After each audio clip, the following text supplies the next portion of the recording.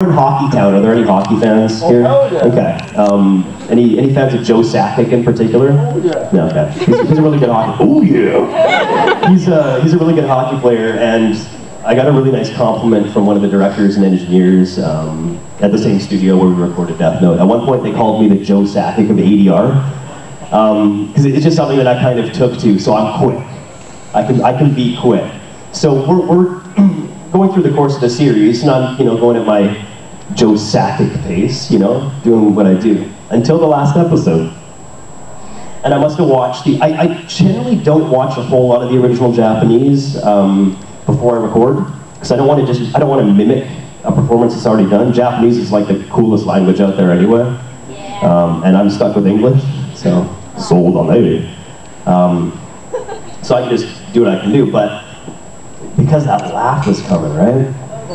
And I knew that people were gonna roast me for the rest of my life based on, one line which didn't even have any words.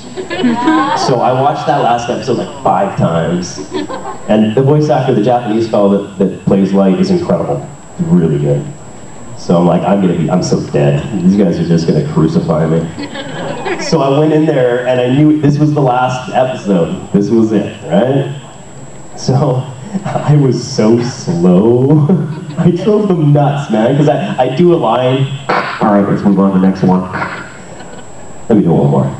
Just let me do it one more time. Come on, guys, it's the last episode. Let me do it one more time. Okay, bro. And I was doing that over and over and over again. And then we get to the laugh at the end, right? And I'm hiding in a booth by myself, so it's therapy. I'm just going crazy. So I do it once, they're like, wow, that was really good. Okay, let's move on. Can I try it again? If you really want to, okay, go ahead. Yeah, just do that. Well, I must have done it about 7 times. Okay? And it was basically me prolonging the inevitable, because I know that this show's going to end and I don't want it to.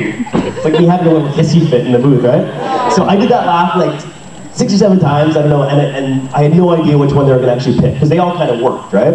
And of course, unfortunately, when you give them a lot of options, there's suddenly a lot of options. So the one they chose to use was the one that had like the impromptu like horse whinny in the middle of it. That was not planned. So that's what I'm gonna be doing for the rest of my life, It's my own downfall. So I mean, I joke, it was a lot of fun even recording that episode, but I felt like a bit of a heel, because it took me 10 times as long as it would for any other episode. But that was fun.